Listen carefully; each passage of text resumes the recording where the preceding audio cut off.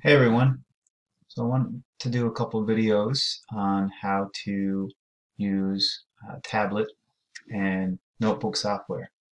So I'm going to make it two parts. The first part I'm going to show you how to get notebook software on your computer if you don't already have it, and just a couple of quick things on once you have notebook open, how do you use a tablet to do some stuff in there. So first off, getting notebook. So I've made this easier for everybody. If you don't have Notebook on your computer at home or on whatever device you're using, you can go to our shared drive. So open up Google. We go to our waffle. So if you're in Google Chrome and you've got Google as your start page, you can just go to your waffle. If not, you can go to your Gmail first and then go to your waffle. Go to your drive, and in drive you can see shared drives. So any shared drives that someone else from other departments or other areas in NLSD have shared with you will be there.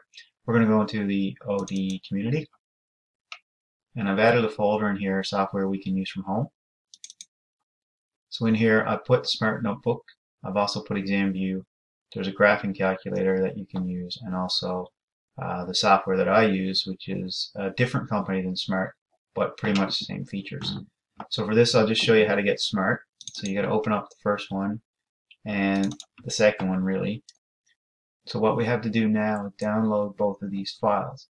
So you can right click on each of them and go to download. Product key is really small, so that there's no issue with that one. But the Smart Notebook file is fairly large, so you'll get this kind of download anyway box, because it is also a file that you need to install. So there's no issue with this one. You can just download. Over here you'll see these two little boxes, and you'll see this green bar. So they will show you the progress. And these are normally downloaded to your downloads folder on your computer. So the easiest way to get there would be to go to your File Explorer. And normally for Windows, you'll see these tabs over here, and you've got the Downloads one. So you click on Downloads, and if you sort by date modified, you'll see that there's some downloads happening there, and the two newest ones should be on top. So this is currently the Smart Notebook file that's being downloaded, and when it's finished, it'll turn into Smart Notebook 2013. When that's done, you would double click on it to install it, and as you progress through the installation, at some point you'll be asked for the product key.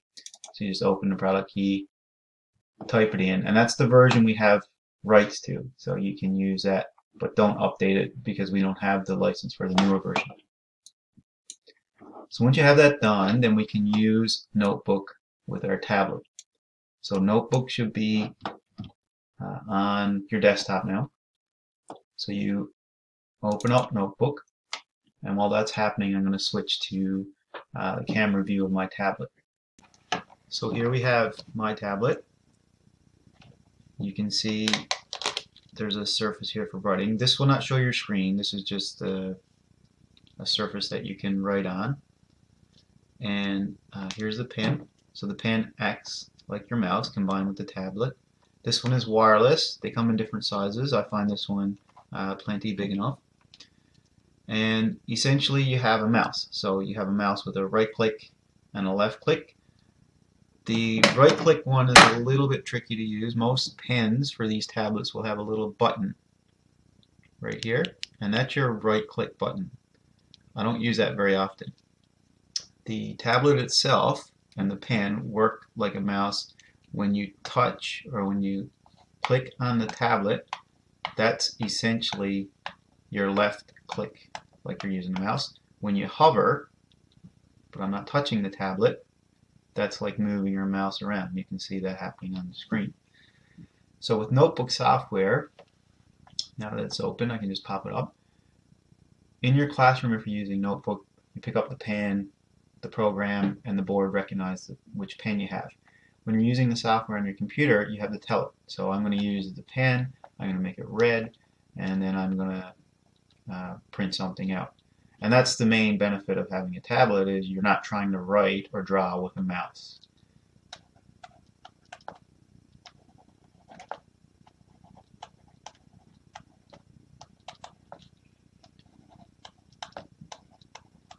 So it might take some getting used to. I follow the cursor to know where I'm going to be writing. So I don't look at the tablet at all. I'm looking at my screen. You have to select eraser if you're going to erase something. So whatever function you want the mouse or the pen to do, you need to tell it. And that's it. That's how you would use a notebook and a tablet. And then, for example, if you were using this in Google Meet, you essentially just share your screen and you've got a whiteboard. And you could make it full screen, and your full screen is your whiteboard, and there you go.